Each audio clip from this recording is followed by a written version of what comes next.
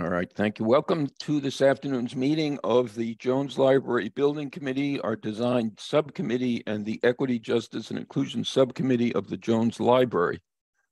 So I'm going to begin by convening the meeting of the Building Committee and asking members of the Building Committee to signify their presence vocally.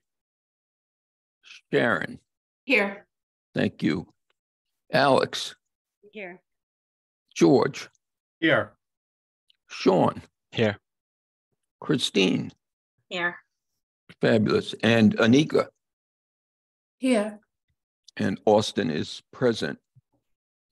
Christine, to you. So, Christine Gray Mullen here, calling to order the Design Subcommittee. There's 4 members who have already made themselves known: myself, Austin, Sharon, and George. So this meeting's also started. Thank you, Christine. All right, Farah. Hi, Farah Amin, calling the Equity, Justice, and Inclusion Subcommittee to order. Walter Lloyd. Here. Mia Cabana. Here. And I am here. Thank you. Thank you so much. Okay, the first item of business is approving minutes from the January 5th meeting of the Building Committee. If a member of the Building Committee would move the approval of those minutes. So moved. Second. Thank you so much. Are there any corrections to the minutes of January 5th? Okay, voting on the approval of the minutes. Sharon, approve, yes? Or yes. Okay. Alex? Yes. Christine? Yes. Sean? Yes. George? Yes. Anika? Yes. And Austin votes yes. Thank you. Those minutes are approved. Next item is the approval of the minutes of January 19th. If a member of the Building Committee would move the approval of those minutes. So moved. Second. Thank you, Christine. Okay. Any corrections to the minutes of January 19th?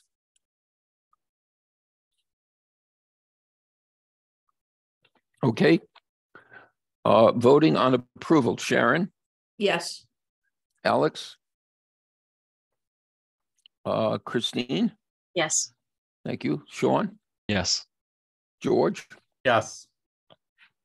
Anika? Yes. And Austin votes yes. Christine, to you.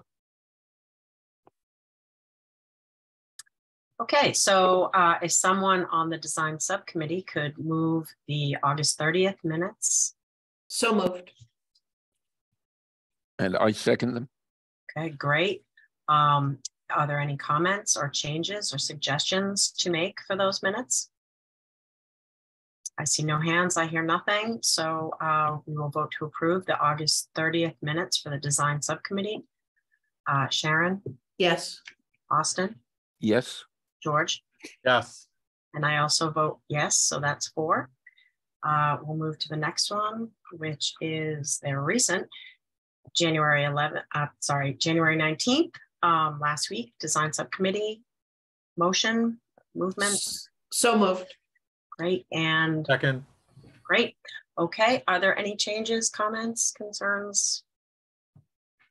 I see nothing, so we will take a vote to approve the January 19th Design Subcommittee minutes. Sharon? Yes. Austin? Yes. George? Yes. And myself, that is 4. They are approved. Thank you, and shout out to Angie for doing them. Thank you, Christine. Next is the town manager's report, but I don't see the town manager present. Next item on the agenda, item 4, financial update from Sean Mangano. Yeah, I don't, no financial update today. Okay. Only because we've been meeting more often, so. Yeah, thank you. Thank you so much. Craig, how nice to see you. Thank you, Austin. Likewise. Okay, the floor is yours. Thank you. With your permission, I'll share my screen and with Sharon's Absolutely. technical approval.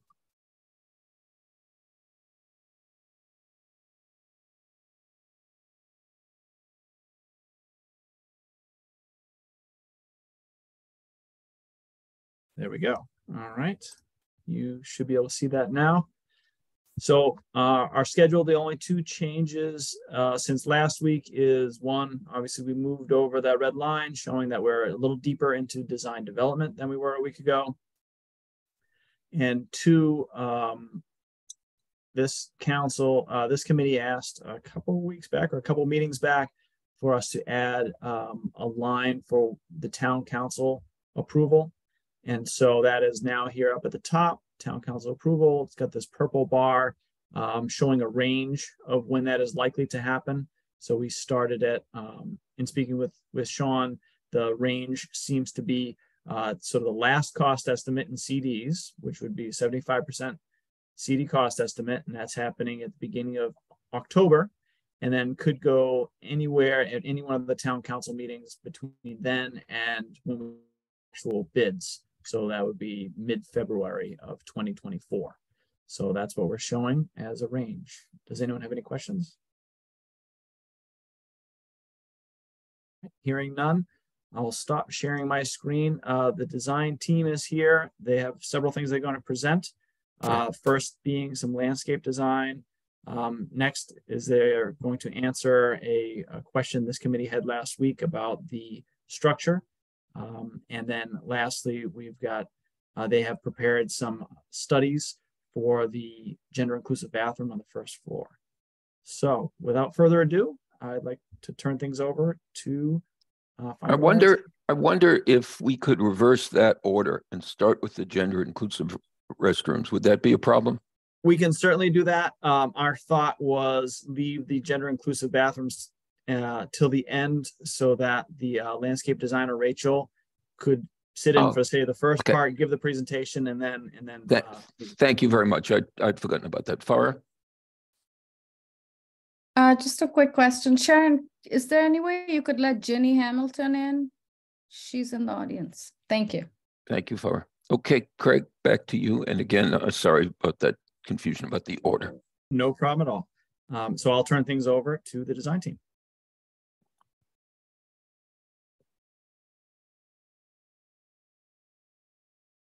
Everyone. So Rachel Loeffler is with us from Berkshire Design, and she's going to be running through the plans and the images. Rachel, do you want to share your screen? Sure, this is great. See if we can read.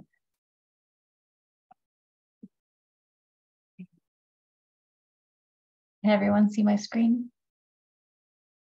Yes. Yes, okay. Well, thank you. This is, we're excited. This is the first opportunity we've had to talk with you and get your feedback about this project. So we're really excited to hear your thoughts and work with you going forward. To start off the discussion, we have an existing aerial condition of the Jones Library parcel, just so that we can keep an eye on all of our neighbors and our butters and how the property fits within the context of town. So today the library has frontage along Amity Street. It backs up against the fire station and Amherst Works. CVS parking lot is behind with a really strong pedestrian access across the site, and the History Museum is next door.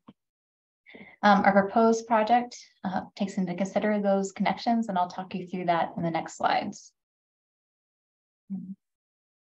So looking at the existing conditions today, we do have a survey of the property on site. So this is a view of the front of the library today. Out here is the area that we're looking at now. One thing that we noticed when we were walking around the site, and what we've seen over the last post-COVID time, is that this structure has been popular with residents in town. Sometimes informal performances happen or readings with electrical outlets. So we thought it might be nice to have a space in the design that would continue to foster some outdoor gathering areas. There's a book drop-off area and another entrance here, which is accessible. We also look at this area as another area where gathering might happen. This is a view coming from the CVS parking lot at the back. Looking at the back of the library, the new addition is being added back here. The Kinsey Garden area kind of obscures the entrance back here. So with the new plans and the relocation of that garden, there's an opportunity to have stronger sight lines and greater safety and visibility into the newer building. On the sides here, This is the Amherst Historical Property is very close to the edge of the building, and it meets with a lawn. And then in this corner of the building, just over here, abuts the children's area, and we're thinking that it might be nice to have an outdoor space there as well. At the back of the building, today it's kind of damp and dark and cold because it's on the north side. It's hard to see the entry, and there's an existing site wall right up against that entry that we'll be engaging with in the new design. On the other side, a lot of service happens. We have parallel parking along the side here, 2 ADA spaces at the front, and a dumpster and parking for the library van is in the back. So in the new design, we wanted to first make the front door accessible. So today there's a pretty strong step up, and we looked at the grades out front and wanted to introduce a symmetrical U-shaped pathway that's accessible. So this side of the path is fully accessible. This side is just a little over, but we went back and looked at the grades again, and we have a way to adjust the shape and form to make both paths accessible to the front entry. In addition, for the children's area, we're thinking it might be great to have an area that classes or gatherings. I know there's a lot of after-school events that happen and programming that's great at the library. Some outdoor space for that, or reading areas. Fun furniture for kids. We can play with the paving patterns or stamps within concrete to make shapes that kids could then draw in or paint in. Maybe something that references the library. For the fencing, we were thinking something decorative and something fun and colorful, again, tying into some of those great stories in the children's room. At the front entry area over here, we were thinking it might be nice to have some more informal hangout space. The thinking here is that, like, on some campuses, hammocks are really popular. And we're thinking maybe these are items that could be set up with posts out in this area, maybe some Adirondack chairs. But you go to the library, you check out a hammock, you hang it, you read your book, and then when you're done, you return your hammock and go about your day. We've maintained the fully accessible walkway to this entry, and we've cleaned up the parking area here so that it's easy to pull in and back out without having to drive all the way out the back. The other area out back that we're looking at this, so this would be on the north side of the building. Today, where that was mostly brick and kind of smaller windows, will now be opened up with fine gold Alexander's really wonderful design. There'll be great eyes on this area. We imagine this to be a very active area, especially with the strong pedestrian connection back here. So we're thinking this area could be a place with like high tables for both kids and adults. So kid size, adult size, for working on a laptop or reading a book or hanging out, or people watching as people go by. This area here we had identified as, again, a more quieter, informal area with cafe tables or other tables that could be fixed down, but then would still allow pedestrian access through this way. And then for planting, Jessica in our office was out on site, and she was noticing that just the overgrown nature of a lot of the shrubbery and vegetation, which is beautiful, but kind of hard for safety and maintenance. So we were thinking,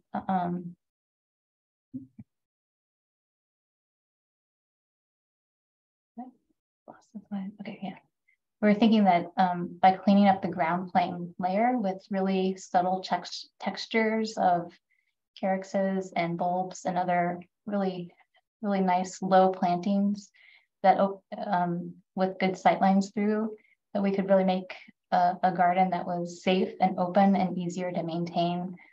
These types of ground covers can grow in so that you don't need mulch and you don't have to keep a lot of time and expense maintaining it.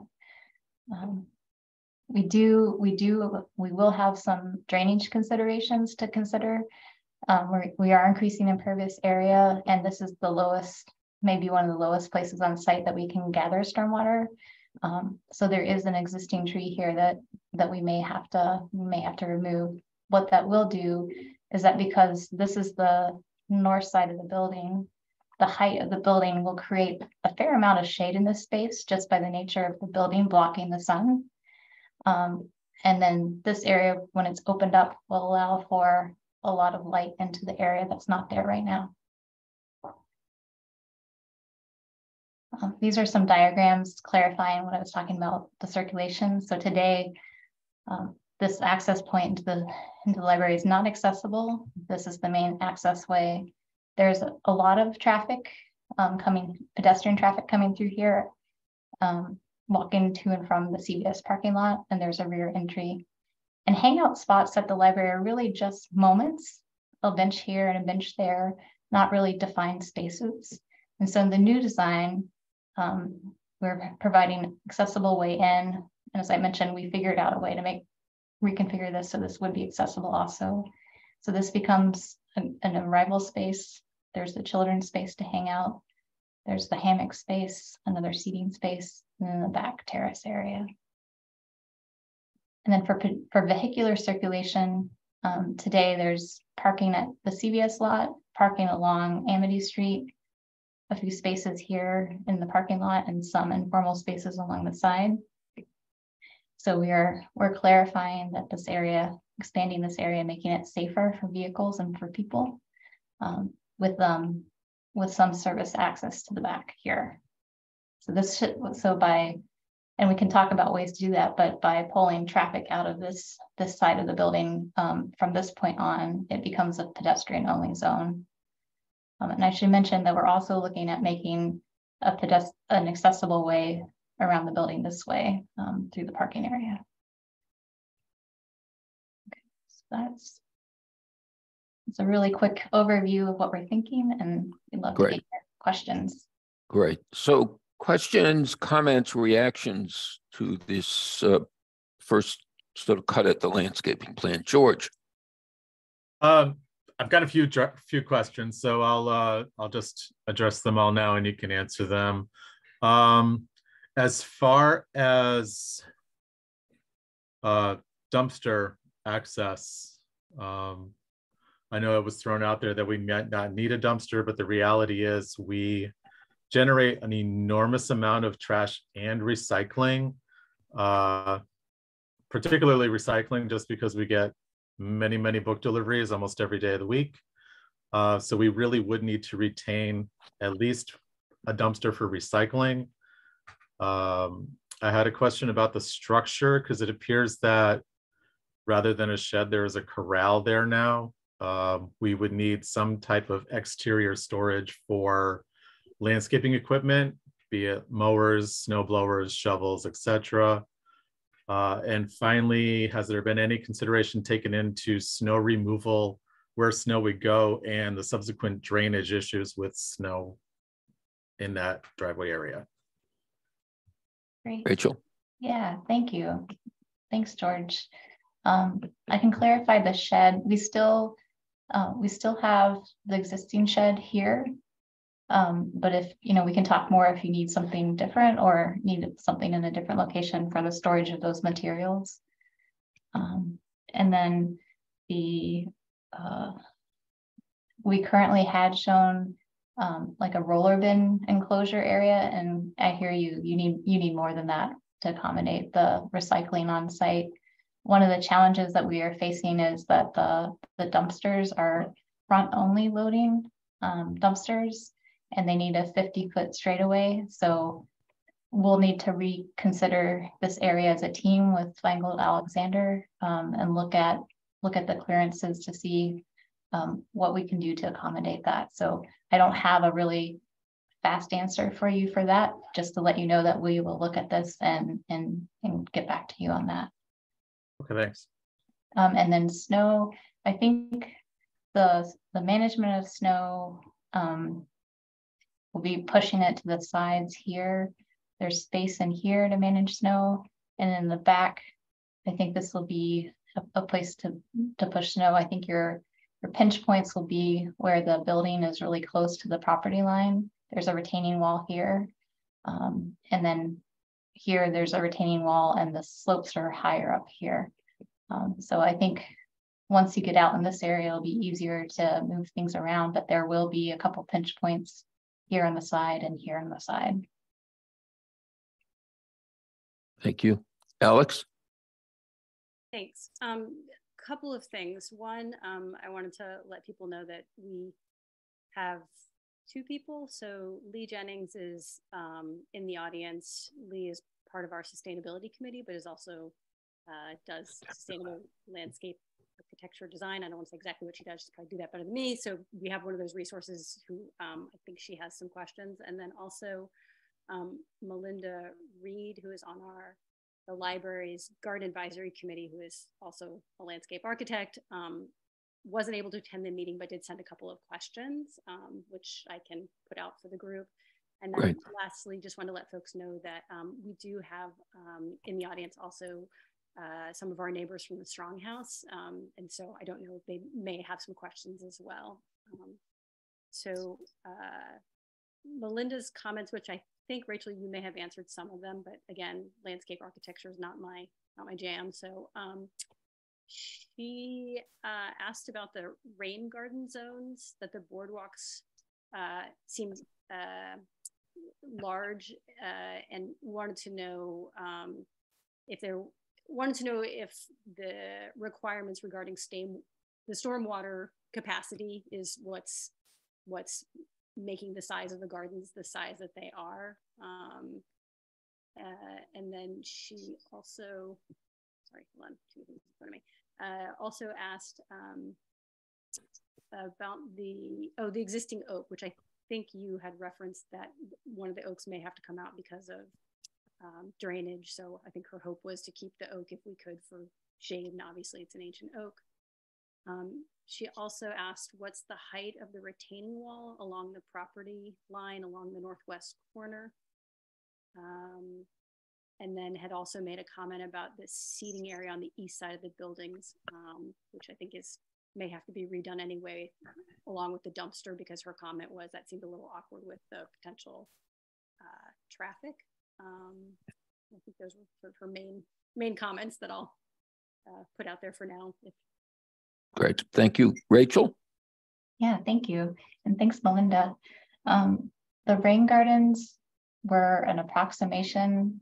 We will be doing test pits soon on site to look at the existing soils and find out how deep groundwater is, and our civil engineer will be helping calculate those size. Where those shapes go, we do have flexibility, and we can refine that as we go forward. We'll study really closely what that looks like as we get more. So expect to see some changes there for sure. And we'll definitely be giving you an update, but that is an approximation based upon kind of like a gut check on what we see being added with the building. And as you mentioned, the oaks, we will try to keep it, but we didn't want to promise to keep it when we think that we probably will have to remove it. So we can look at that again, but today that area is mounded up.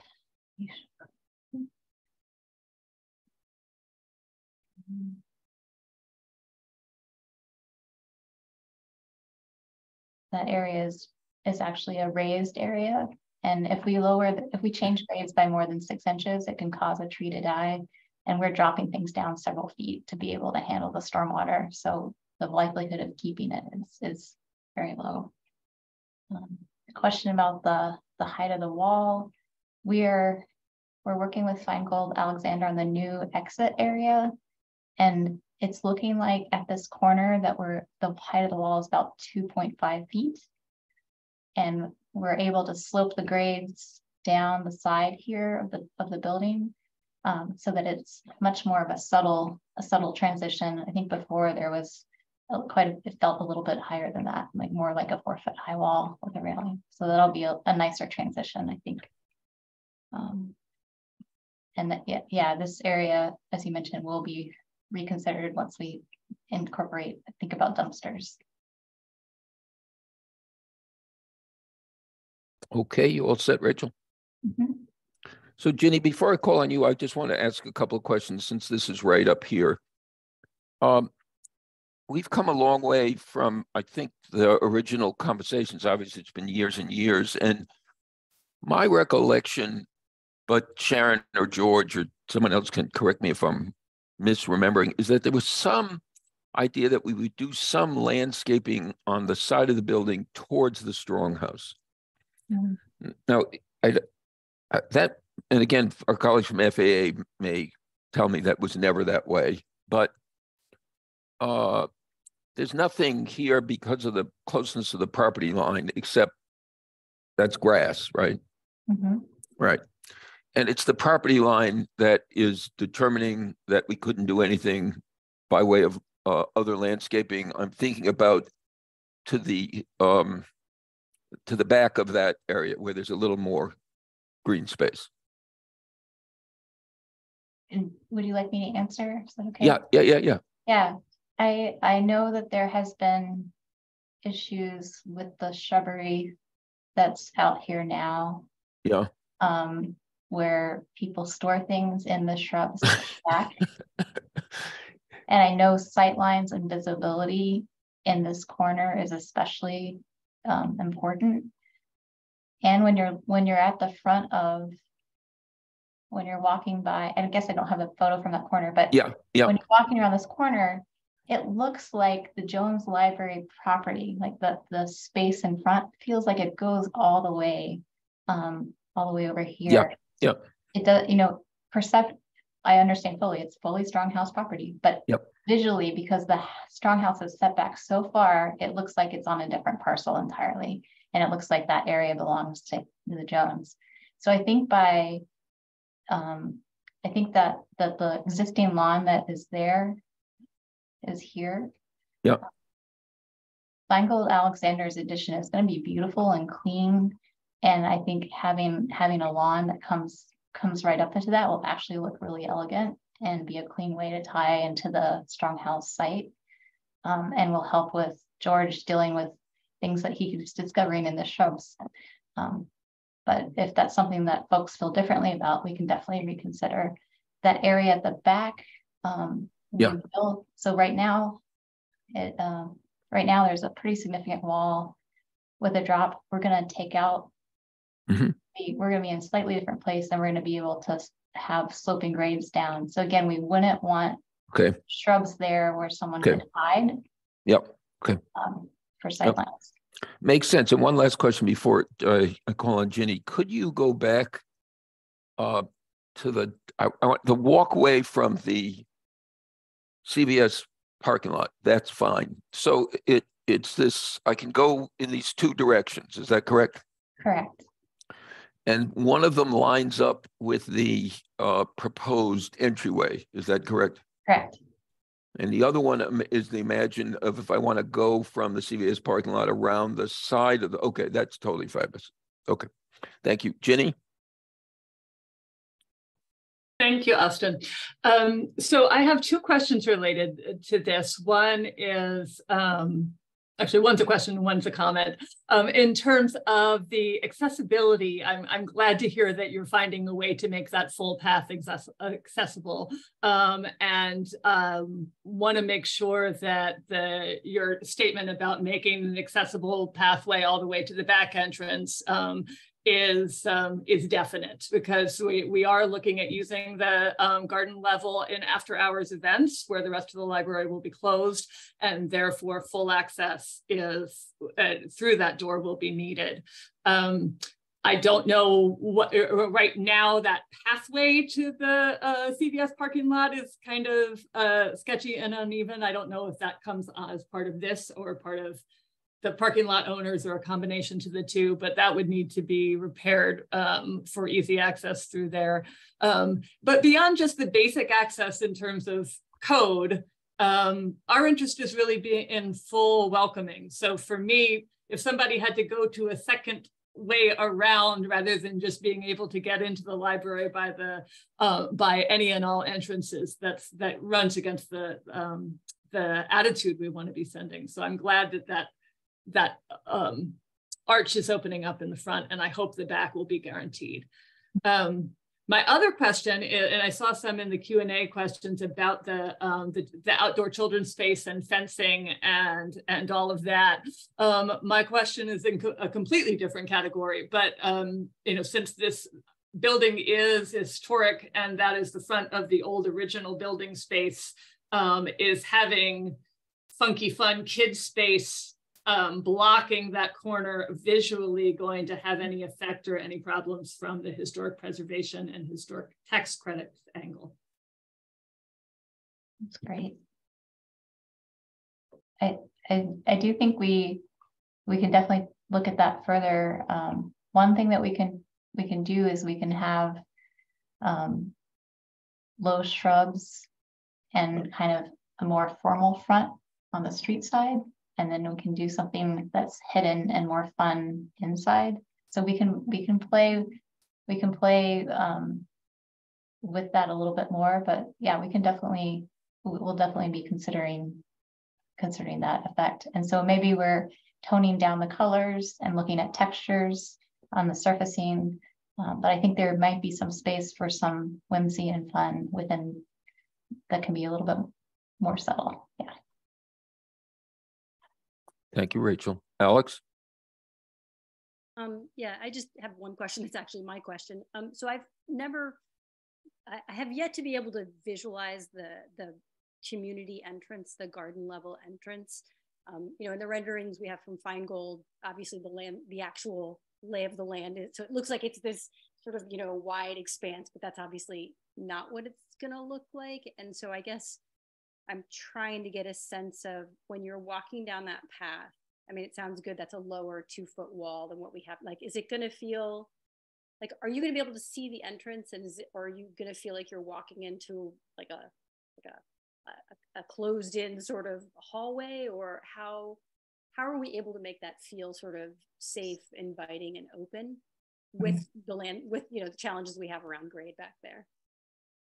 Yeah, I'm wondering, and we can talk, Josephine, we can talk too about, renderings and sketching, and maybe that's something that we can pull together for the next meeting, kind of a visualization of that view from the CVS parking lot, what it looks like now. We've got the photo, and then what it might look, what we anticipate it looking like in the future.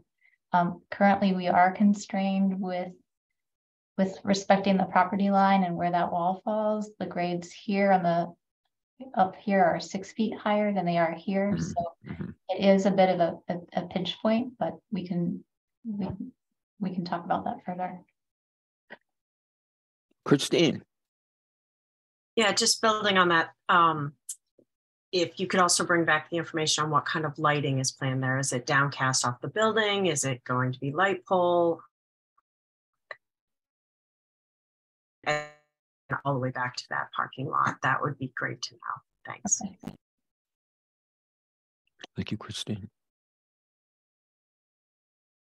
So this imagining, I'd like to hear from Sharon and George about this kind of play area for the kids and the hammocks.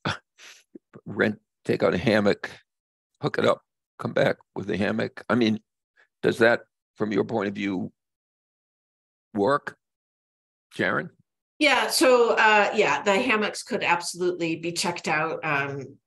We had talked about it recently in some kind of meeting somewhere about the hammocks that are being checked out at or are being offered on the UMass campus. So I like the idea. I haven't talked with my staff about it. They may have logistical points of view. How do you enforce that the hammock come back that night and things like that? But I think conceptually it's adorable. And there is Mia Cabana happens to be, I think she may be a panelist. I'd love to hear what her thoughts about the children's play space. Great. Christine, before bringing you in, Mia, would you like to say anything about the children's space? I would just say that we are often asked by families where the closest playground to the library is. So having some outdoor space where kids can go and be is definitely something that patrons have been curious about. I think that we're lucky sort of where we're situated in town that in the last few years, there has been a playground, Kendrick Park, that's opened up within walking distance of the library. Yep. So there are some options. I would love to have outdoor space where we can do programs with kids that feel like not necessarily that they even need to be super structured, but someplace where we can have water or a bit of a mess and not worry about kids being so close to the road. I think that that's really one of the attractive things. And even as we've had programs out in the tent that you noticed, just being able to have a space outside that is a little bit further away from the road. It's amazing how loud things can get there when you're trying to do a story time and your library is next to a fire department. So I like where it's situated a little bit closer on that side of the building as well.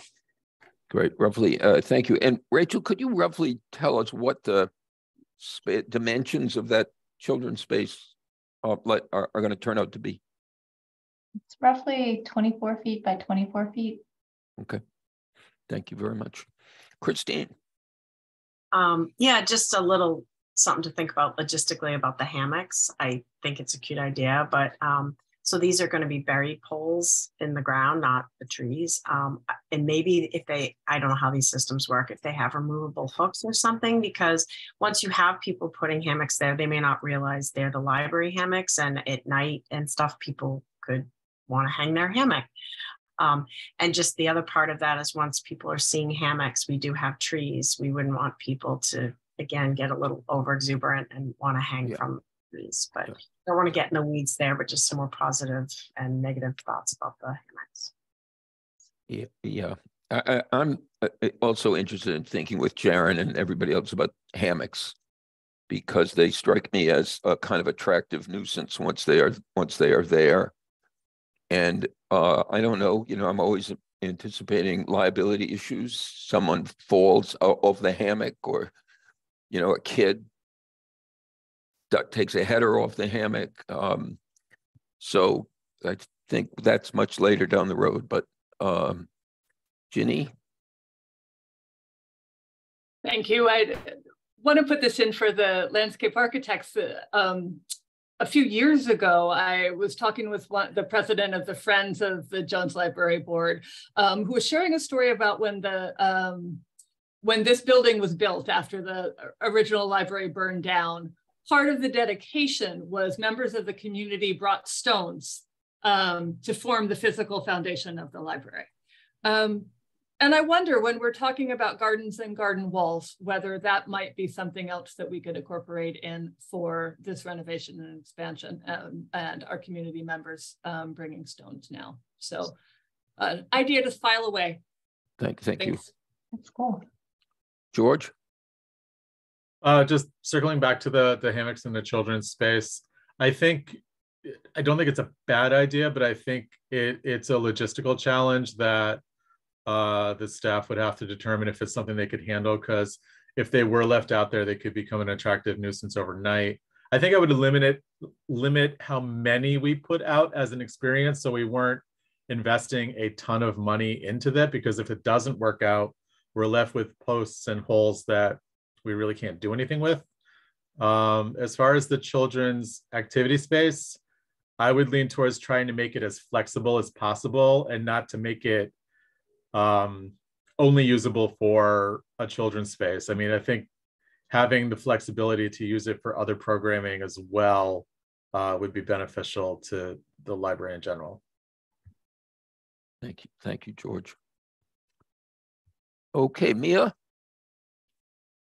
If there was a way to incorporate some secure outdoor storage in that children's space, I think that would also add to the flexibility that George has been speaking about as we have used that tent. One of the challenges for our staff is just having to lug all the tables out, lug all the seating out. If it could be just a little bit closer, I think that would make the setup and the use of that space even more inviting. Thank you, Mia. Okay, other questions or thoughts from the committees? First, about this landscape plan. Because of what Craig said, namely, our hope is to release Rachel from this meeting. I want to call on any member of the public who now wants to make a comment about this landscaping plan and provide an opportunity for them to do so now. There'll be other opportunity for public comment later in the meeting. Bob Pam.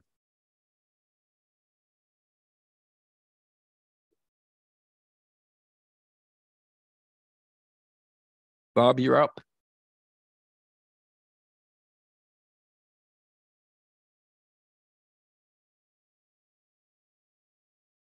Bob.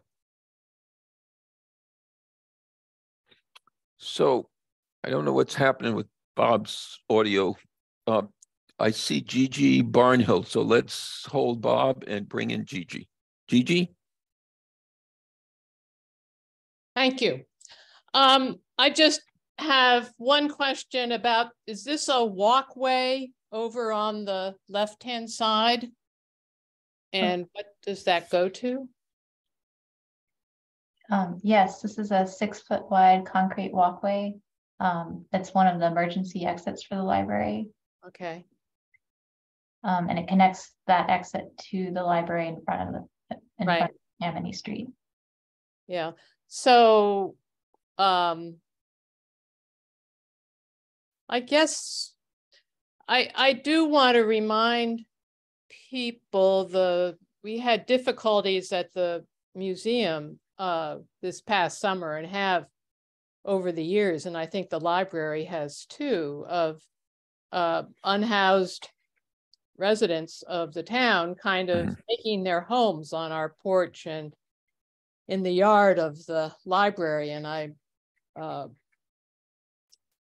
that may be a consideration for the children's area, arguing for a hard fence, not just shrubbery, or you're going to find people sleeping there. Yeah, I suspect. All right, Gigi, think. Yeah, so keep that in mind. I don't know. Anything else, Gigi? No, I think that's all for now. Our board was worried about impinging on our, on the garden space particularly, and I see you've assiduously avoided that and seem to have pulled the plan back from that one corner where I think currently the property line and the Jones come together. Yeah. Without an inch. But no, that looks good. Thank you, Gigi. So thank you. Thanks for coming. Bob?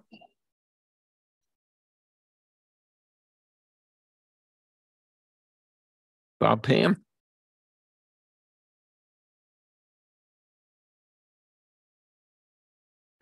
So I don't think Bob can hear, or we can hear Bob.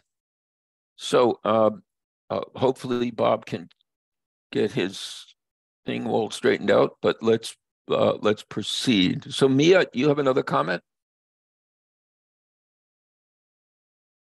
Okay, Alex?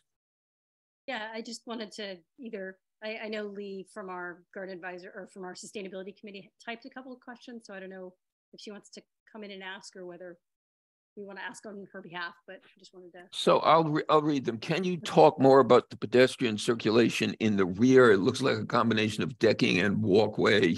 Hope we can avoid guardrail on the walkway over the bioretention. And Lee also asked, I think we would have more success with the community if we had a playful fence at the children's area, but not so colorful. And Lee, if you want to join us, we'd love to have you. Lee? Hi. Hi. I think you did a good job reading my questions, so I'll let let's Rachel respond, but you stay with us in case you want to follow up. Okay. Rachel. Hi, Lee. Thanks for yes. So the guardrail, the walkway, we'd have a solid surface, which could be asphalt or concrete. We'll be looking at cost and paving.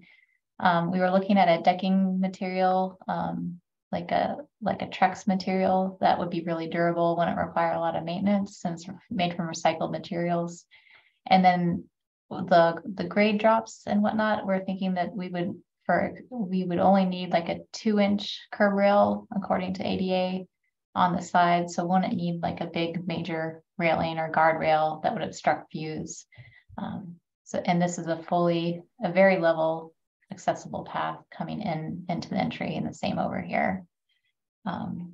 And thanks for the comment about a playful but not so colorful fence. We can work through a couple design options too to play with that a little bit more. But I do think a fence with vegetation combination could be really helpful. And Lee, you had one other observation. Do you want to make that one?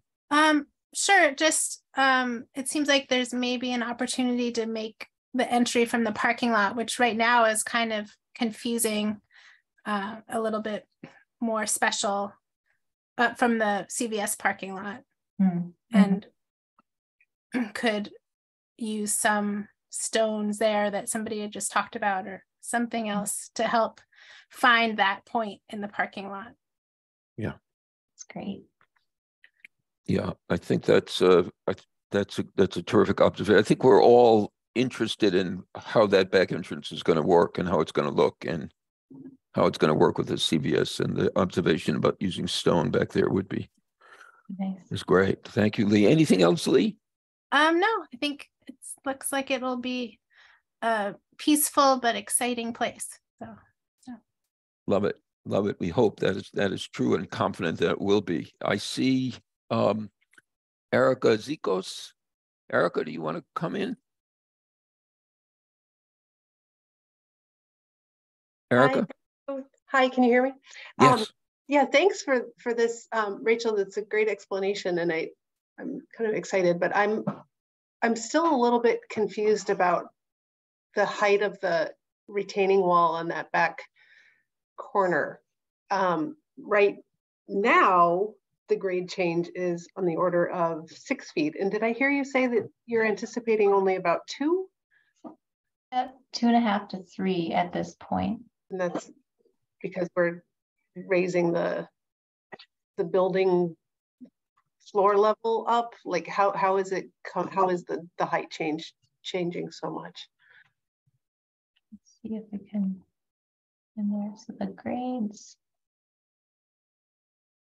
the existing retaining wall, the grades here on the survey are around 320. On the proposed new addition grade is about 318 or 319. We're working with Feingold Alexander about ceiling heights and how that affects the floor elevation. All right. So that's how that is lower. I don't know if the wall itself is higher than the grade behind it. That's why it looks so high. We'll definitely be looking at that in more detail as we work with Feingold Alexander on the exit elevation. But okay. Yeah, you have it's included in your photographs. There's a picture of it.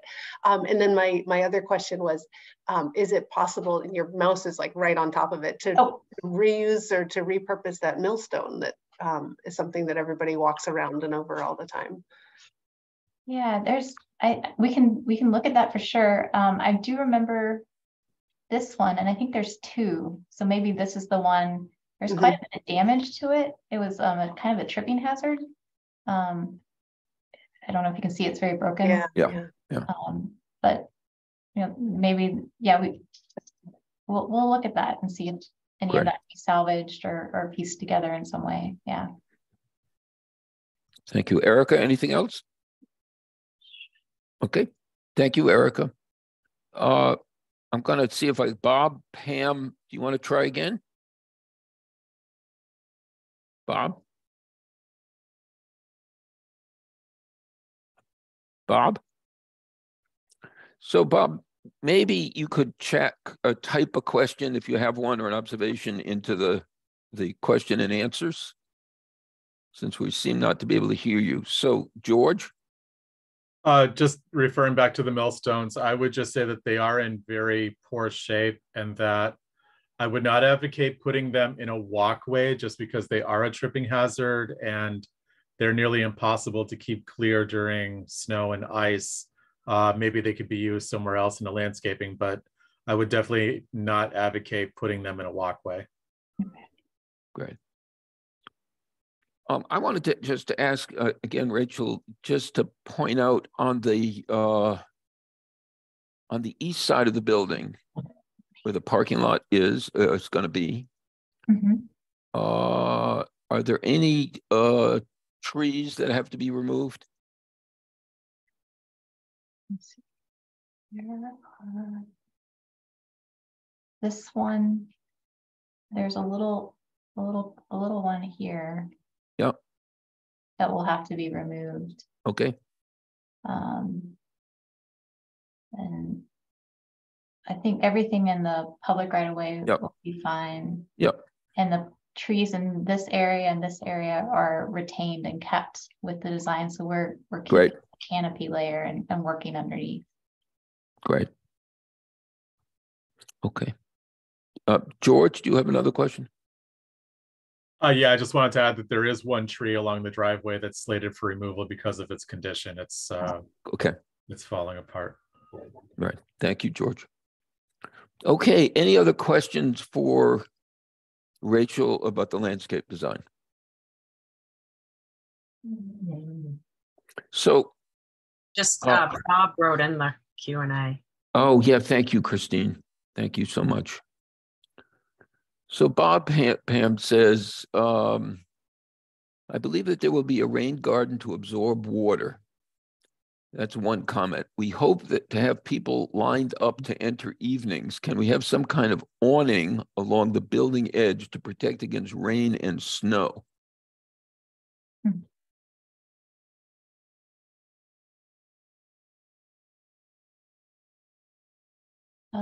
Josephine, do you want to handle the awning question?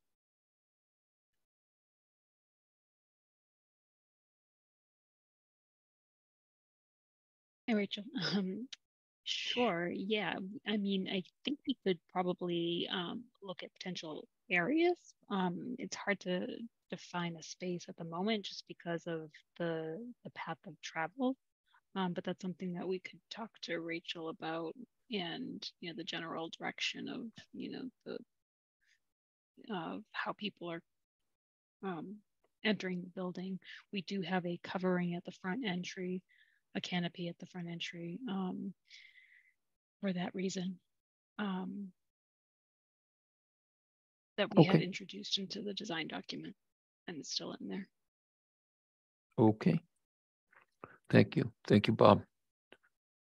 Okay, if there's nothing else for Rachel, the only other thing is to express our gratitude, how much we appreciate the work that you've already done and the imaginative way in which you've thought about our precious treasure of a library. And we will look forward to more of your good work as we go along. Thank you. Thanks, everyone. Nice to see you. And when the hammocks are out there, you might want to take advantage of them. I might just walk by. All right. Thank you so much. Bye. Okay. Craig, back to you. Thank you, Austin.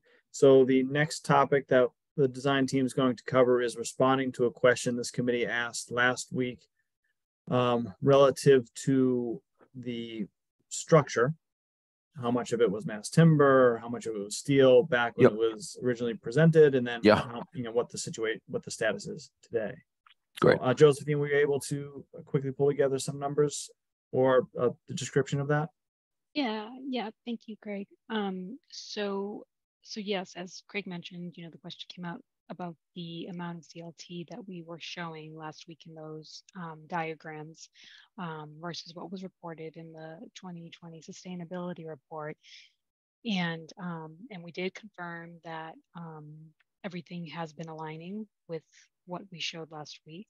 The CLT report is right in line with that diagram, which is right in line with the SD drawings and the cost estimate. And so that, just as a reminder to everyone, that is based off of a very schematic level model. And at that time, we did not have a structural model. We input the information that RSC gave to us and put it into our model. And we were working with them back and forth, but we did have very general information at that time. So just as a reminder, but we feel confident to say that we're in the 25 to 35% range of wood in the addition of the building. So that would be 25 to 35% just in the addition of new CLT / wood, if you will. So that's the number that we came up with. So just to restate, so I understand it, the mix of CLT and steel is what it was all along.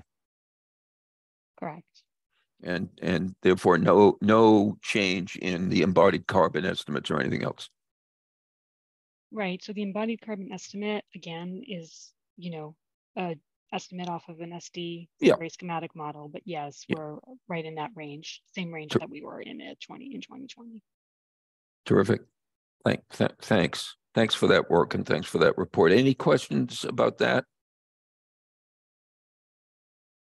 Okay, Craig, what's up next?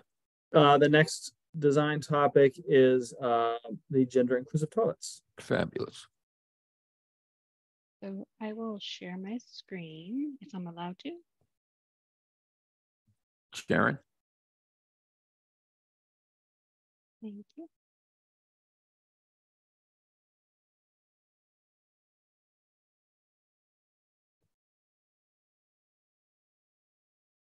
Can everyone see my screen? And I think, Tony, you're going to run through the plans? Yes, I am.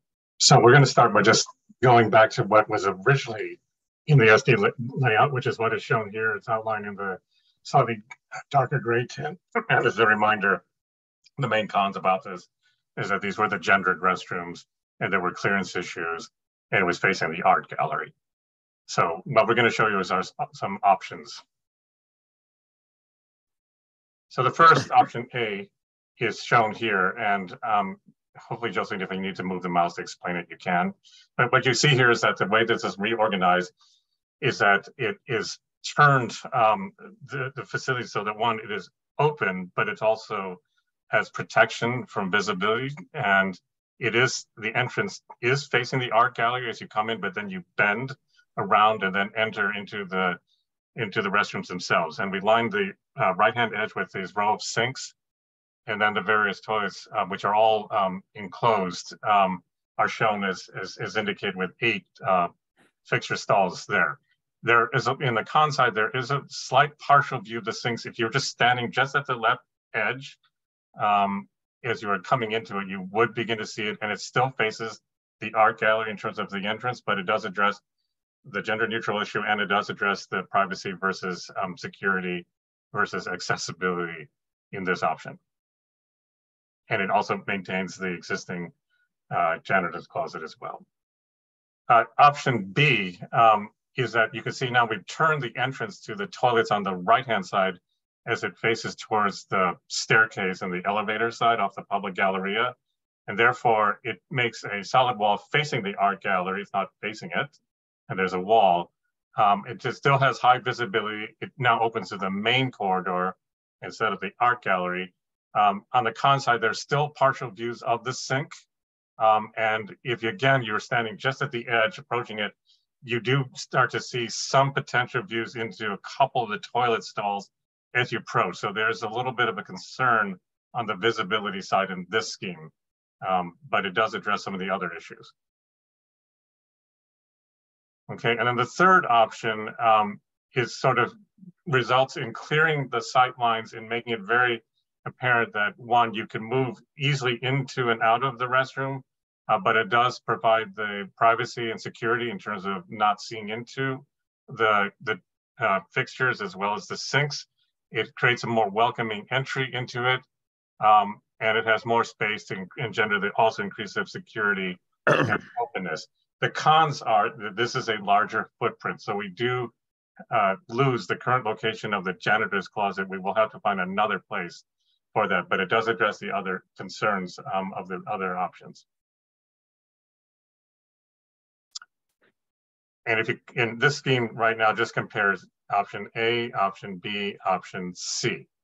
And they're all to code, they all meet accessibility requirements, etc. So now it really becomes a matter of personal preference, whether one of these really seems to resonate with everyone or a hybrid of this. So these are the three options we have today. Thank you. Tony, just a couple of quick questions. Can you just give us the square footage difference between options A, B, and A and B on the one hand and C on the other? Okay, I'm going to have to do the math here. So the first option A and option B are 23 by 22. That translates to 506 square feet. Okay. And option C is 25 by 30, which translates to 750 square feet. So option C is about 40% larger than A and B, if I do the math right. And is the size of option C driven by anything in particular? I mean, could option B be somewhat smaller? Is this a kind of design issue? I think what we try to do in option C is that in order, Austin, to flow around it and with the dimensional requirements for accessibility, could it be tightened? Yes, we could probably study it a little bit further. Could maybe shorten a little bit in the length. The width issue, as you can see, the placement of those sinks necessitates moving around it. That's making the width be what it is. Okay. So that's the only thing that we see. Option B, I think, could we address some of the sideline concerns? It might be possible, but there might be some trade-offs. So for example, and I'll just, you can hover on your mouse. So if you extend the two walls there and there slightly, right, against the toilet and close down a little bit the visibility of the opening to the toilet elements, that will increase the privacy. The trade-off is that when you extend walls, that also could slightly impact the issue of security. So there's this balance. Option A, I think, probably mitigates in some ways between the two, B and C, is a good compromise in terms of at least the respective. Okay, well, the visibility, you have maybe slight visibility to the sinks, but you don't have visibility to the toilet stall areas. It does face the art gallery, but I think, the opening is pretty modest. So I think of all the three, option A may address the best compromise amongst these various factors. Okay, thank you. Well, let's hear from folks. Christine first, and then Walter. Christine. Yeah, so thanks for coming up with all these different options. It's kind of overwhelming to have so many options, but noticing on option C, the janitor closet went away. And if that is an option, I have to say I was still really hopeful that there would be a single use bathroom put in on that first floor, and this wouldn't be our only option. So was that considered at all, that since the janitor closet and the storage could go away, that's where a single bathroom could go and have another one of these options? We do have a single user bathroom that we located. Do we have the floor plan of the overall ground floor level that we can pull back? I think it's right after this one. Yeah, let's do that. And maybe zero in. Yeah. We did end up adding one into this location here. I think we had talked about this maybe a few weeks back, but we did add this for that request later on after the SDs. Thank you. Christine. Thank you. That's great. Yeah, if I could just follow up. Oops. Sure. So thank you for that. So then just my last follow-up was, so where does the janitor closet go? Is C a really big sacrifice space-wise? Because of course having more space looks nicer or would feel nicer. We definitely feel that we can find a location for it. The dimensions are, I think Tony touched on this earlier, on that scenario, on option C, the width can't change just because of clearances to get around the sink and toilets per code, but we could still play around with the length of that bathroom. So this is still very much a study, and we're not too concerned because we know we can fit a janitor's closet in a location in the area. Thank you, Josephine. Walter. I'm wondering if we could change option A, but I think option B and C are the best for the accessible stalls because as a wheelchair user, even though it's like up to code, the accessible stalls on option A are definitely tight in a power chair. Mm-hmm. So it is definitely more difficult to maneuver in them versus the one like option B and C. Right. So are you confident, to follow up on Walter's question, are you confident that the accessible stalls will be fully and aptly accessible to people in power chairs? Oh, absolutely. Yeah. No.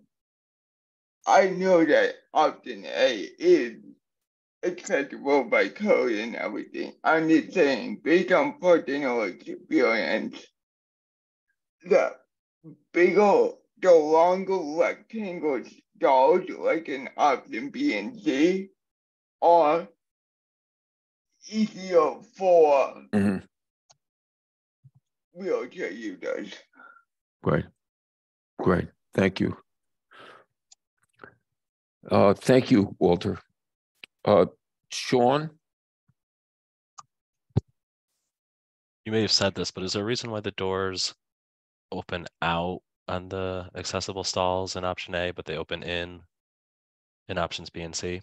Because I can see why option A too, with those doors opening out, would be tougher to navigate into an accessible stall versus B and C where they open in. You can kind of go right in. I think that they can work, and I think that the opening in, yes, definitely is a preferred way to typically enter into those larger stalls, and given the dimension of them, they work. So I think option A, we just did that as a test, but I think option B, option C could be the same way in option A. Okay. Other questions? I think I see Farah and then Alex. Farah. My question's about the sinks and option C.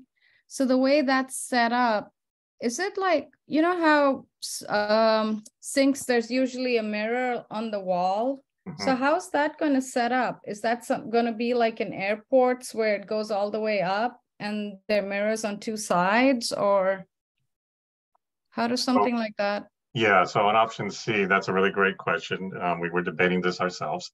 So at the moment, it's shown without the mirror in the middle in option C. But if there was a mirror that was placed, we talked about the idea that could be along the walls coming in. So in other words, when you come into it, so the mirrors is not above the sinks, but they're along the walls where Josephine's mouse is hovering on the left and the right. Okay, thank you. Thank you, Farah. Alex? Thanks. I guess I just had a question. I appreciate you adding the separate family bathroom because that was requested. But, you know, again, the concept of this is that it's a bathroom for everybody and we're not creating additional spaces for, you know, custodians to clean. Right now the single-use bathroom up by the children's room is locked because of security reasons. Without it being locked, there are issues. Again, we get back to sort of the, you know, public safety versus privacy issues. And I was wondering if it's possible to make, I don't know what the code is. I don't know if it's possible to make, you know, one of the wheelchair accessible stalls like a family bathroom, like a larger stall that could be like a family bathroom within the bathroom, as well as having, I mean, I've seen that in other bathroom designs where, you know, that's sort of a sub-family bathroom within the bathroom that has a big enough space for a caregiver, which also we did get back in our survey that we definitely have caregivers regularly come to the library who are, I think could use a bigger space that's maybe bigger than a code accessible bathroom. So I don't know if that's possible. Thank you, Alex. Tony? I think that's something that we could certainly look at as an option. It will depend on the dimensions that we would need for that larger size bathroom to fit within these, but we could certainly study it. Thank you, Tony. I think I see Ginny. Ginny.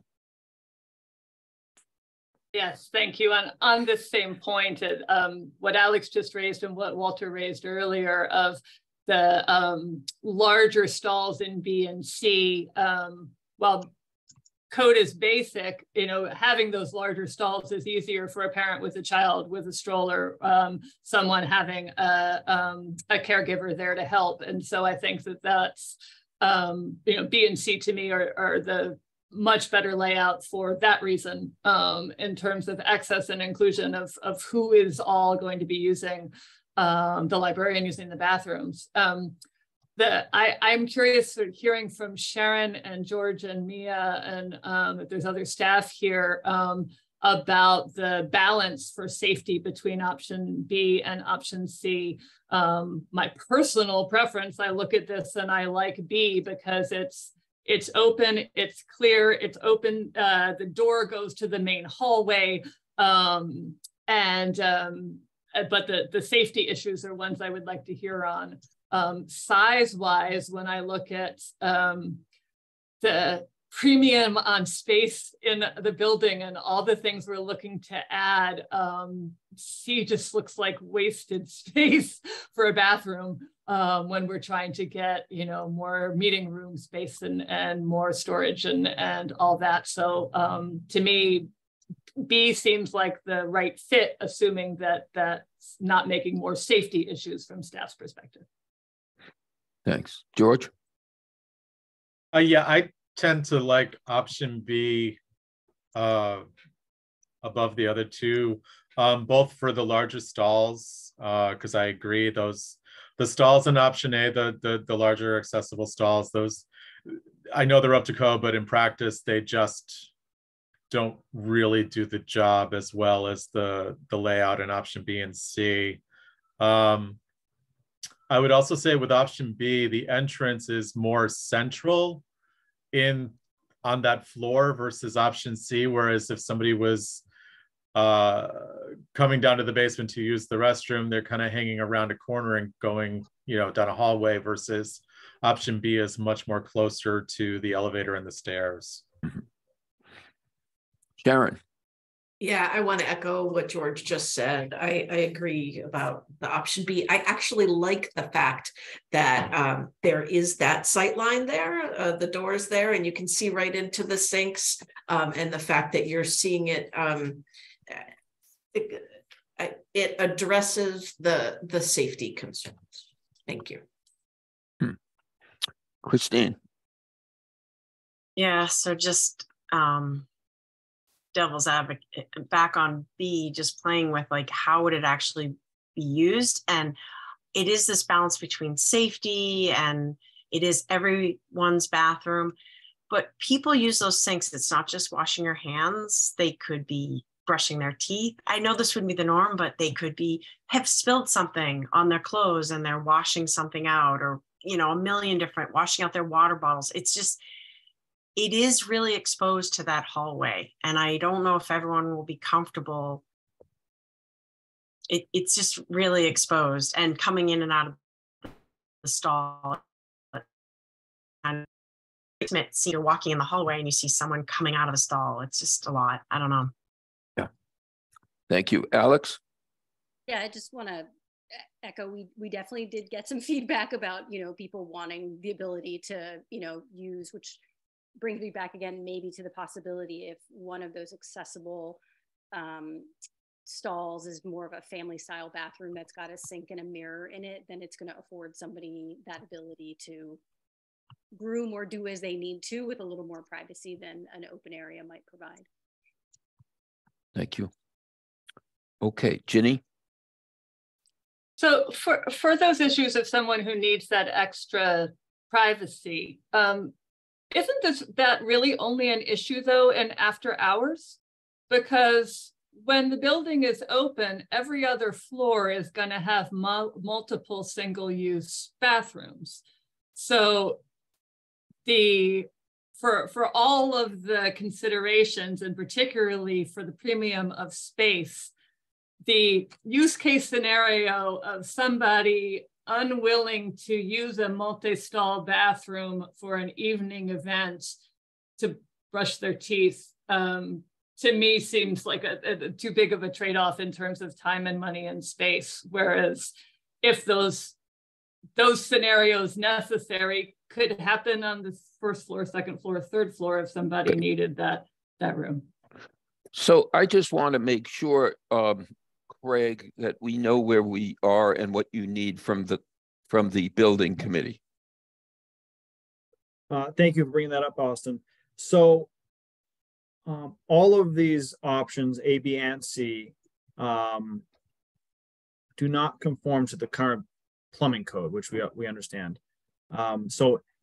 Speaking with the state plumbing inspector today, he noted that there is a draft plumbing code which would allow for gender inclusive bathrooms, but that it's a ways out. He said it's in committee now, then it goes for a public hearing, then back to committee, and then gets rolled out. So each one of these is something that we would have to ask the design team for a proposal to author variances to the code in order to get them through. And another thing is we also need to touch base with the local plumbing inspector, similarly, just sort of make sure that person is on board with these concepts. So that's one aspect. Another is that, yes, the design team would benefit from having direction, a selection. Great. One of these as soon as possible. Meaning as soon as possible, as in tonight? Yes, if we can. Okay, that's fabulous. Thank you. Christine? So Craig, did you speak at all to the plumbing code people about these options and which ones, because they're all a variance, but are there certain things they're leaning towards right now and what they are approving? Great question, Christine. So I was speaking to the state plumbing inspector, not specifically about this project, actually about another project. Also going through this, right? So this is not the first group bathroom or gang bathroom that's in the state that's looking to be gender inclusive. So we didn't review these layouts, but one of the criteria he mentioned is that in the current code, you have a calculation that the design team does how many occupants, and that determines how many fixtures you have. So I think something that's being addressed here is you can't say, we used to have one male toilet and one female toilet, and now we're going to have a single gender inclusive one. It needs to be, we have two gender inclusive ones, which I believe is what the design team has provided. So that was one criteria he mentioned. Another is some of the variances that we would need to go for is one, the variance to eliminate or have toilets instead of urinals. So they're like that. They're sort of these small technical variances, which I guess have been getting through with proper documentation and proper statements. Thank you, Craig. Christine? I mostly ask because following in the paper, I see they are okaying some variances, but they are declining others. So I didn't know if we can look at those, what's going on, and aim for what they would like.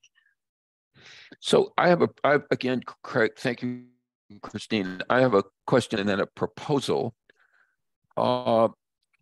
If I've understood you, Craig and Tony, you would like the committee, the building committee, to express its preference about these designs. And it would be helpful to you if we expressed our preference tonight.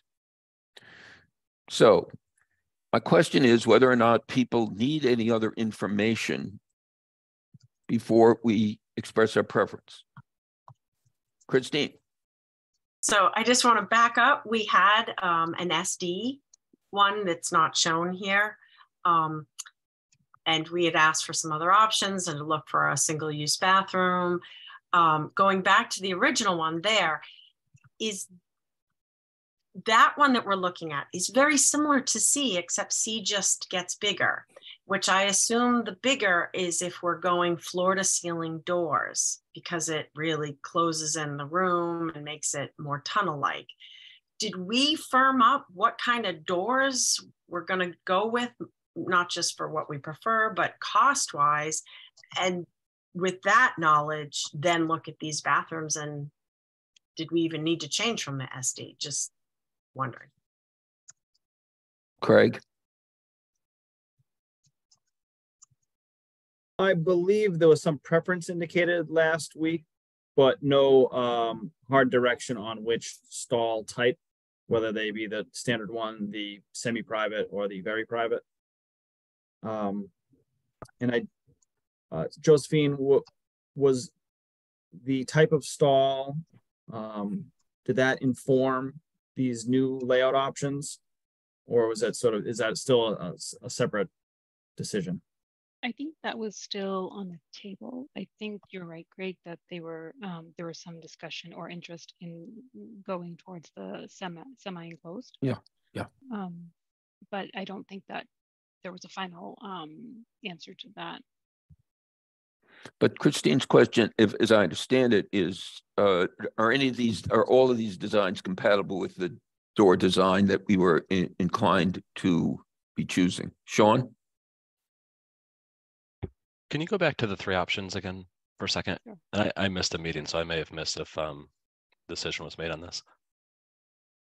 So I thought one of the reasons we were looking at C was because C, if in the future, for whatever reason, we decided we did want to go back to having 2 separate bathrooms, C sort of allowed for that. I'm assuming A and B do not allow for that, right? So C, in terms of flexibility, would be the most flexible.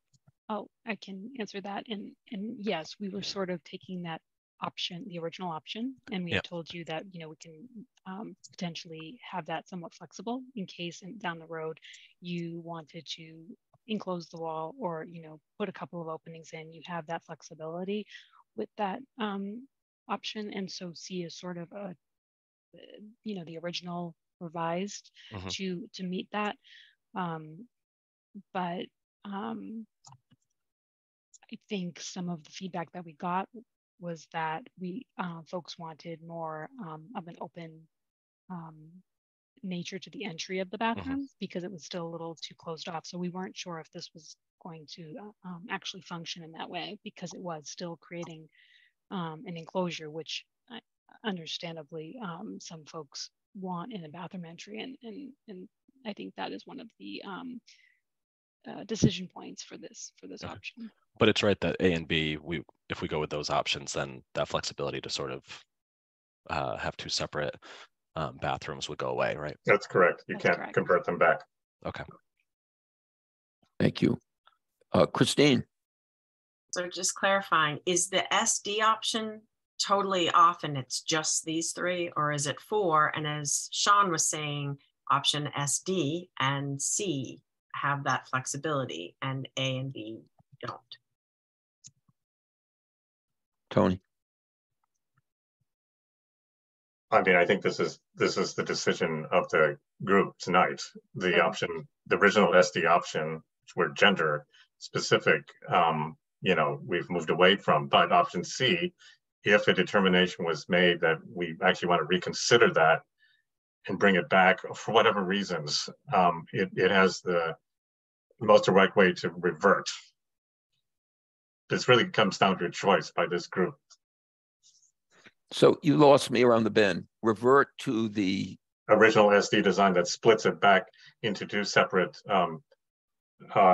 toilets, men's and gendered toilets, by adding a wall back in the middle.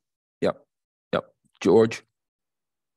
My only hesitation in making a decision tonight is based on what if we do not get a variance and we have to have gendered bathrooms down there. It would seem to me that if we go with option C, we won't have to worry about whether or not we get a variance. Am I correct? Yes. Well, what's the answer to George's question, which is if we wanted option B and we didn't get a variance, Then what? Then we have to redesign. I'm going to point to Craig. I know he has his hand up, and schedule will have something to do with this. Thank you, Josephine. Craig, can you help us on this? Yes. So the variance would be pursued while all this was still on paper. Yeah. So at worst, if the variances are unsuccessful, then we might have to give the design team an additional service to, at a late stage, change the design, because it won't just be architecture at that point. Now the plumbing drawings, mechanical drawings are all, they've all, you know. Yep. Okay, Craig is. Oh, can you hear me? Something. Well, we did up until the point of more money for the architects, and then you went silent. So we were grateful for that. Yeah. You've got the drift. So if the variance will be pursued while this is being drawn, but later on down the line during construction documents, if it turns out that the design team has to change it, then that would be grounds for an additional service for them and their sub-consultants. So there's a small risk to that. Small risk to that. Christine, and then Sharon. Christine. So I like C, because overall I felt the SD design was good. It just depended on what kind of stall height and we choose. And C gives even more space, but yet adds flexibility. And if the variance doesn't go through, I just hate to have any more scrambling and more design. We've already putting this design team through a lot of changes, and just to continue that seems awful. And I also really love those bottom large stalls that add a lot of flexibility for more space to maneuver and families. Anyway, so I'm like C. Thank you so much. Sharon? Yeah, okay. So I'm just a librarian, but isn't it likely that the variance is going to be approved? That's one of my questions, because more and more these types of bathrooms are being designed everywhere. For example, we have them at UMass, and so the variances must have been approved there. So A, and which leads me to B, which is, instead of designing for what if maybe this is going to fail, why don't we design it for this is going to succeed? I believe so strongly, because I live with two 17-year-olds. I know that this is the way of the future, and the future is not that far away. And if we can build a space that makes it pleasant and safe and acceptable for every human being that ever walks these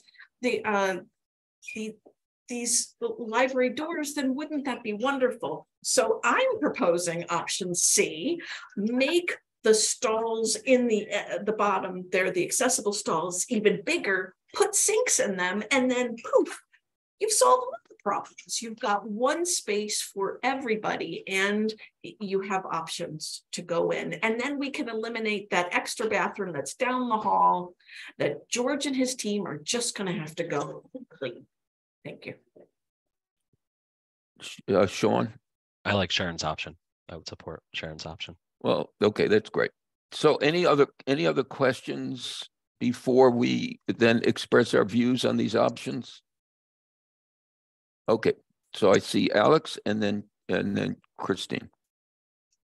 Thanks. Two things. Thank you, Sharon. If we, I guess I have two questions about option C. Is if we're looking at option C and expanding those two larger stalls, how do we still have to deal with an entrance in a different way so that the entrance is facing the hallway, which sounded like gave some sense of security to staff? So I guess I don't know if we could say option C and let's play with the entrance a little bit. So I guess I'd want to know, are those things that we can do? And right. I agree we should plan for success, not failure. And then also, I know that we've got some trustees and architects and other people in the audience that I would love to have public opinion or public, before having to take a vote on anything, if that's possible. So let's get the committee's questions answered. We have 5 members of the public present. Christine. I just wanted to hear from Tony and Josephine about their thoughts of expanding those larger stalls. Great, thank you. Tony? I definitely think in option C, there's the possibility to expand those stalls. There's the most space to do it. As to your question about turning the entrance to the side of the main public circulation corridor, like is shown in option B, we would have to study that. You know, so I think I can't answer definitively that yes, it can work without further study. But as regard to the largest stalls, definitely this has the space to do it. Great. And I Christine. think just to add to that, oh, sorry, Josephine. Sorry about that. Just to add to that, we would definitely want confirmation that of which stall type you folks want to go with as well, whether it's fully enclosed or semi-private. Great. Christine. So maybe tonight we need to just hammer out what kind of stall we all agree to, and then they can go back and do this again, and we can talk about it the next week for a final decision. Tony, Josephine, what's going to be most helpful to you at this point? What do you want from the committee, having heard what you have heard so far? I definitely think that we want to get a preference on the option. Great. With whatever caveats or things you want us to look at further. Great, we'll do that. Okay, I see Erica has her hand up. Erica, you want to come into the meeting?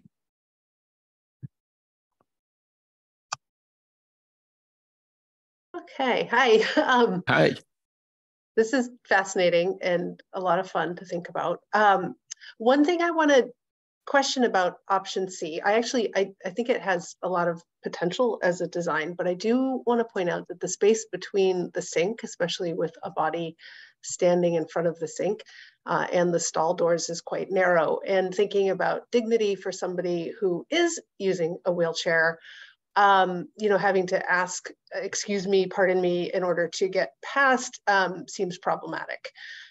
So that space seems quite narrow. And I also think that an enormous portion of the room is given over to circulation, which could be resolved. And that, given the fact that it's also 3 feet wider than the other 2 schemes, suggests that you're taking space out of an adjacent space, either the corridor or the community room, which could also be problematic. I don't know what the ripple effect of that decision is. And so I guess, you know, with those things in mind, I think that option B has some potential, although I'm hearing from the, you know, various members of the committee, the potential to have the sink within the stall is actually a lovely idea. So could, if that's the case, then could B get wider, right? And so I'd love to hear from the committee on those things. And I do also just wonder if, like, looking at option C, if the sinks could actually go against that partition wall and then create kind of take the north-south dimension, the 30 feet, reduce that, and then maybe get some janitorial space back, because I know that's important. Tony. Those are my comments. Thank you. Thank you, Erica. Very helpful. Tony. Those are very good comments. Appreciate that, Erica. I think that is at the crux of the matter. I do feel that option C, because of the width dimensions, we can certainly restudy the location of those sinks vis-a-vis that in order to address that issue. You are correct that there is a bit more circulation involved based on the placement of the sinks in the center versus option B.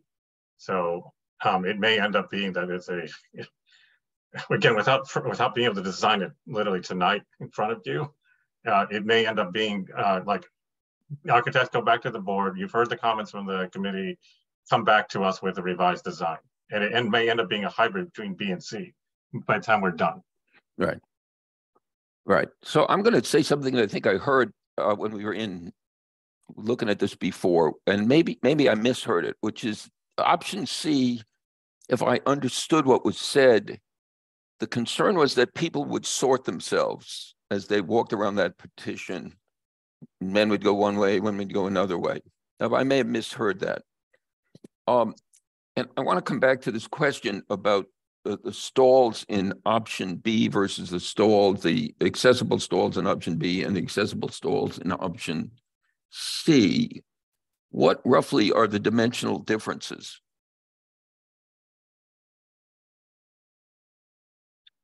As far as the stalls themselves? Yeah, the back, at the back. The accessible stalls. They're all the same dimension currently shown in all these options. To enlarge option B or C to accommodate a family or caregiver, however you want to call this, we would have to increase the size of those to accommodate that in any of these. Yeah. Okay, any other questions? So I want to come back to this question of the stall doors. So were we, or did I misunderstand, kind of inclined to the semi-private committee? Alex? Yeah, I mean, certainly from a community feedback perspective, the highest percentage that we got was for the semi-private. Yeah. So I'm happy to let the community make that decision. You know, that's one thing. Great.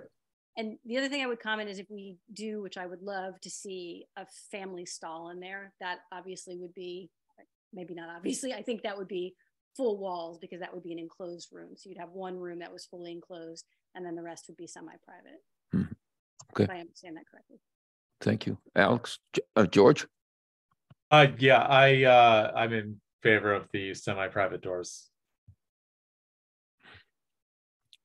Okay, so does anybody want to say anything at this point to indicate that they're opposed to the semi-private doors?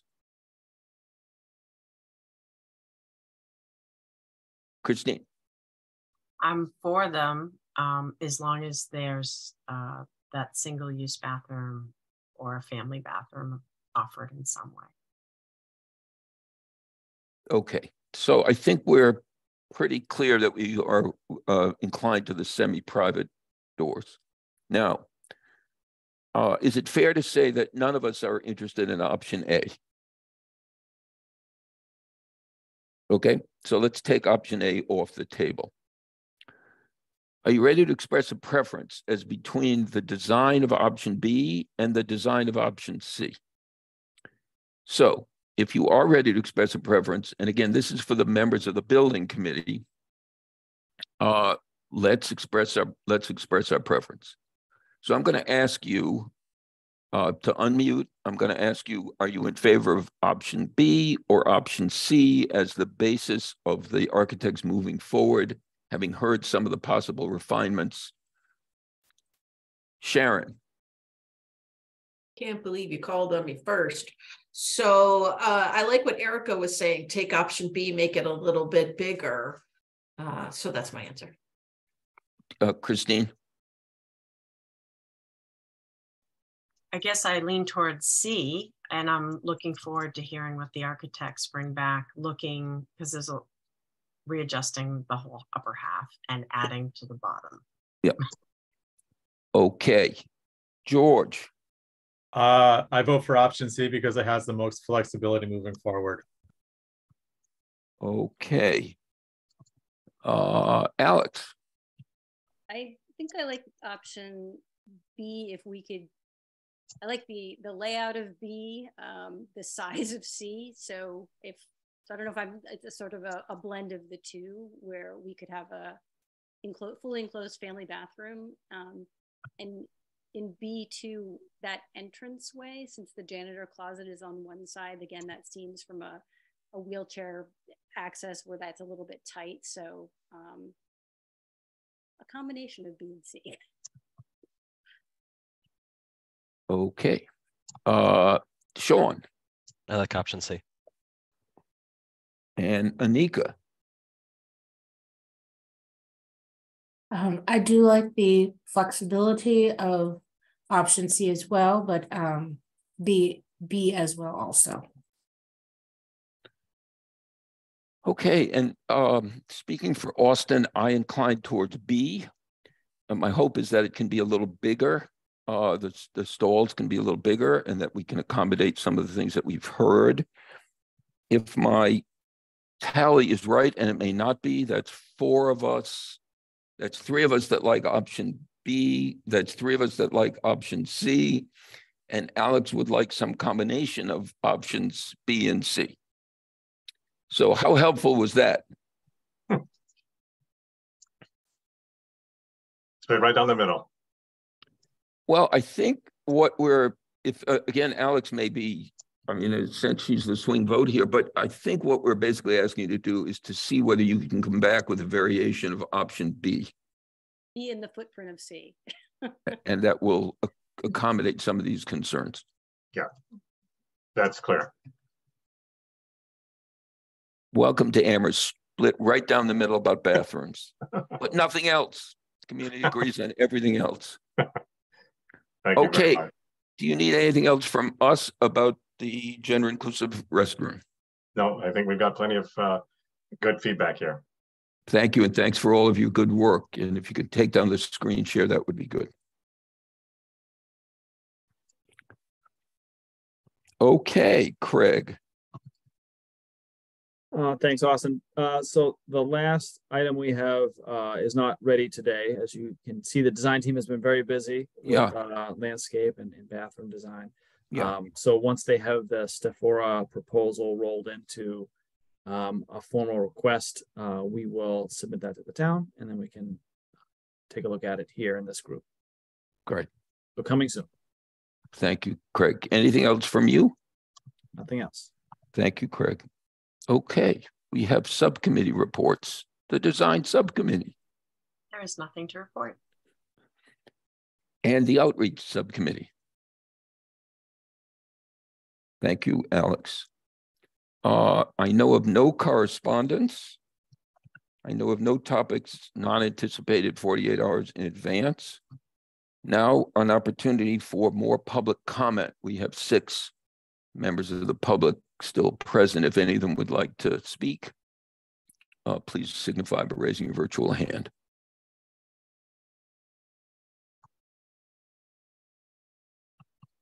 I see none. I want to say a special word of thanks to Farah and the members of the Equity, Justice, and Inclusion Subcommittee for joining this conversation. When we return to the question of the accessible restrooms, we will look forward again to having you present. Your work has been invaluable, and your thoughts really very, very helpful. So thanks for that. Austin, there's a question from Bob Pam in the Q&A. Thank you. Won't mirrors on the walls in C make the stalls visible? Well, I think we're kind of back to B-ish, so we'll hold that mirror question off. Okay, so Equity, Justice, and Inclusion Subcommittee, would you please adjourn? I adjourn the Design Subcommittee. That's good. 1 out of 3. Okay, Equity, Inclusion. Adjourn the Equity, Justice, and Inclusion Subcommittee. Thank you. Thank you so much. And the Jones Library the Jones Library Building Committee stands adjourned. So thanks to everybody. Thanks to FAA. Thank you. Thank you all Thank very you. much. Bye-bye. Bye-bye.